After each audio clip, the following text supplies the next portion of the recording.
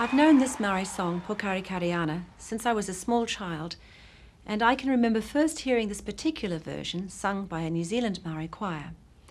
The first time I sang it myself was at a farewell just before I left to study in England. It is a very special song for me, and now that I've sung it many times in many different places, I regard it almost as my signature tune. Nowadays, I only sing it on very, very special occasions.